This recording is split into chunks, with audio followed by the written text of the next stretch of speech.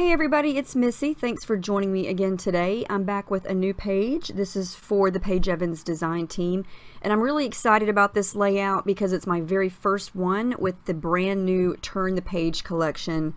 It has got so many fun patterns, beautiful colors. There are 24 double-sided pattern papers and they are just beautiful. So many fun patterns. There's a booklet of washi tape, there's alpha thickers, there's chipboard stickers, there's a container of ribbon over there on the right. You get the die cut ephemera pack, sequins, they're so cute, love those. These are really big dimensional paper clips, puffy stickers, stamps, sticker book. The sticker book's got clear stickers, it's got alphas. And then there's also a package of like cardstock tags, just so much to choose from. And there's more of it that I don't even have yet. So I know there's probably a 6x6 paper pad. There's some tiny 2x2 paper pads, all kinds of fun stuff. So anyway, my theme for this week is at an angle. And so I found this cut file. It's from the Just Knix store. And I fixed it to where it took up a diagonal design on my layout and it took half of the page. So I've got angles within the big diagonal angle.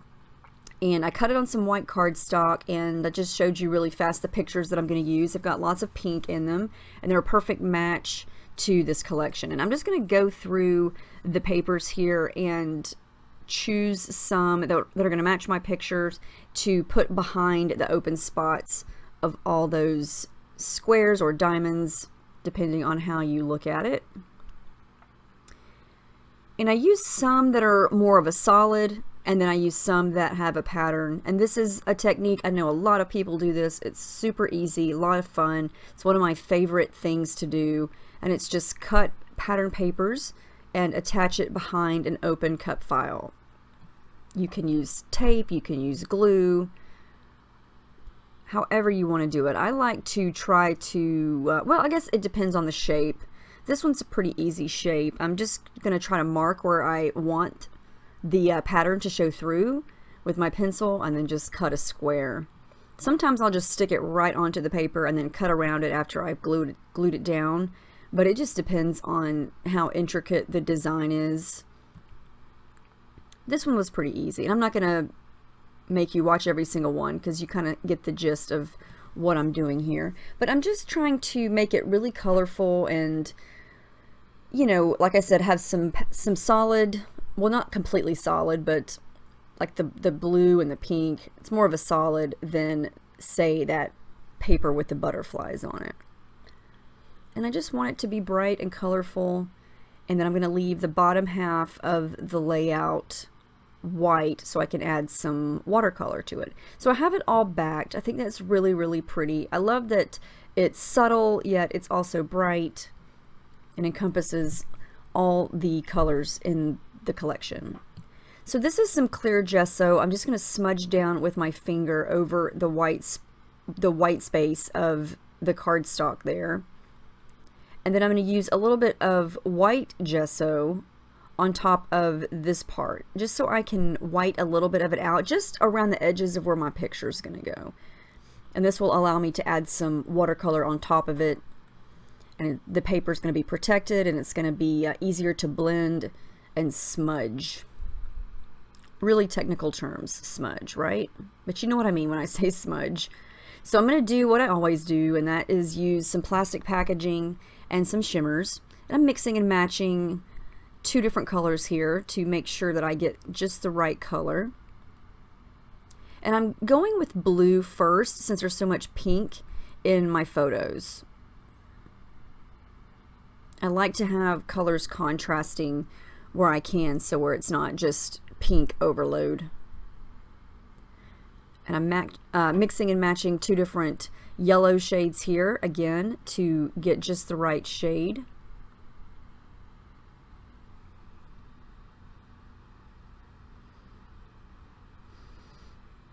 And you could spray directly onto your paper. You could use a brush. I just love how the packaging, just the shape that you get when you smudge it down versus using a brush.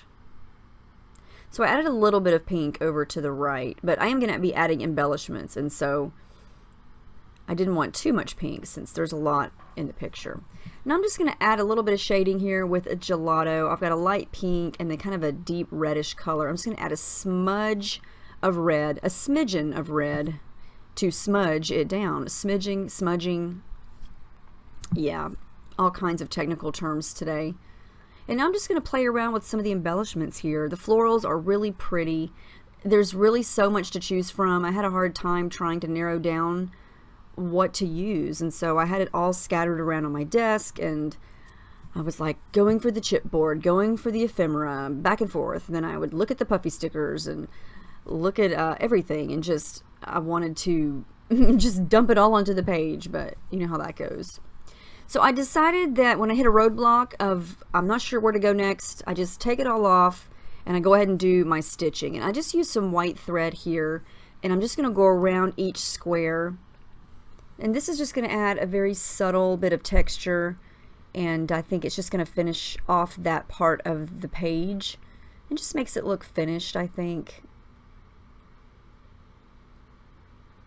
Now you can kind of see it. I know it's white, it's very subtle, but you can see there where I stitched around it. And I like the effect that that gives. It just gives it a nice finished effect, I think.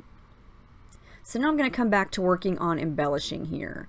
I'm going to add a little bit of tissue paper. This is just random Christmas tissue paper from my stash.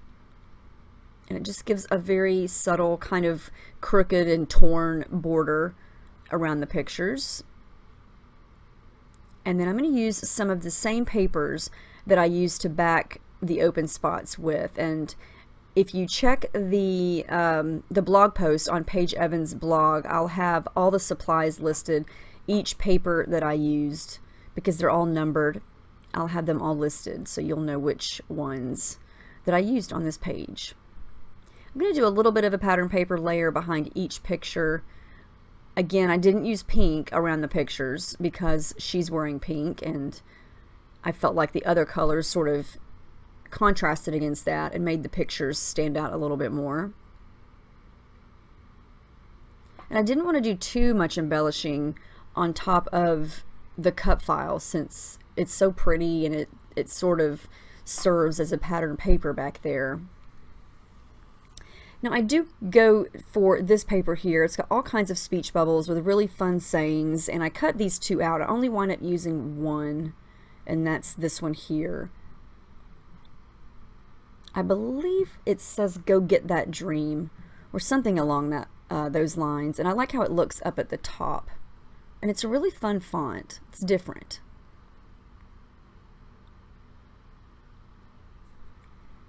And these are just some cute pictures of my oldest daughter. She was just sitting on the couch one morning. She still had on her pajamas. And so, you know, it's not like a huge event that I'm scrapping. Most of the pages I scrap are just everyday pictures of my kids looking cute. And so I felt like I could use pretty much whatever on this layout since it wasn't a specific theme. I do fussy cut a few butterflies. There's a pattern paper that's full of gorgeous butterflies that were just begging to be cut out, and so I only cut out a few because, like I said, I didn't want to go too crazy with the embellishing, but I'm going to cut out a small one and then the pink one there.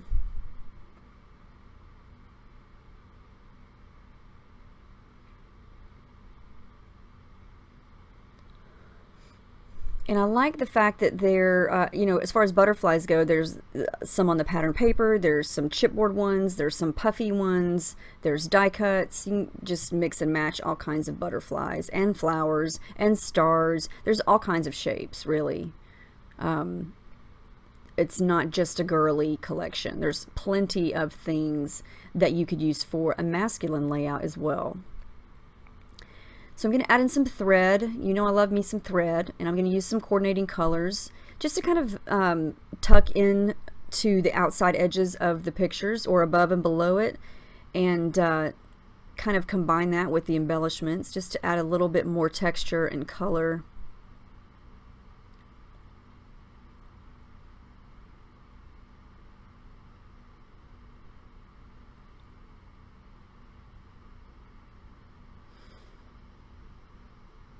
I like how this is looking. I think the colors are so pretty, and it's always fun when I find pictures that match it really, really well. Sometimes I'll print, you know, pictures in black and white, but if I have pictures that match it perfectly, then I'm going to use those in color, and this was a good set of pictures to use for this collection because I think it matches really nicely. And it would have a different effect if I was using black and white pictures, I think. And I think that's always the case when you're making a layout. A lot of times I think the pictures determine how everything's going to look together. So I decided I need a little more of that deeper reddish pink color, and so I'm just going to add a little bit more gelato in a couple areas on the left and above the pictures here. And because I added that gesso, they smudge very, very easily with my finger. I didn't add any water or anything like that. And it's a totally different look than using liquid. So I'm going to add a little bit more splatters and then get back to embellishing.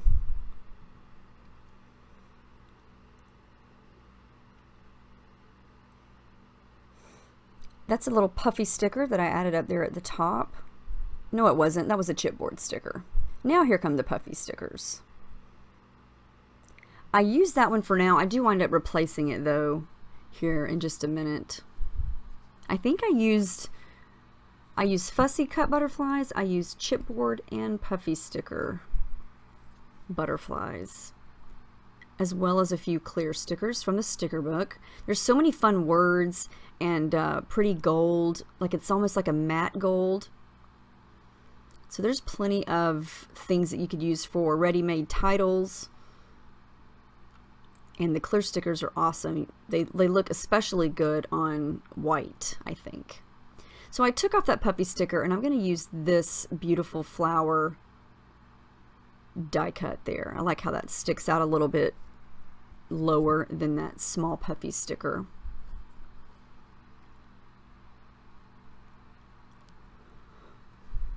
And then there's these little teeny tiny puffy flowers. They almost look like little confetti, so I'm going to use some of those just because they're so tiny and so cute. And I do wind up gluing those down just because I use the gesso. Gesso does not like to have things stuck to it. Now I'm going to use the word moments. That's from the ephemera pack, and then I'm going to finish the title off. It's going to be Moments I Love, and the I Love is going to come from the sticker book, and you can see it there on the left. They're basically small, and there's a floral print on them. And they're perfect. And I'm going to wind up tracing over it, so it's going to stand out a little bit more here in just a few minutes.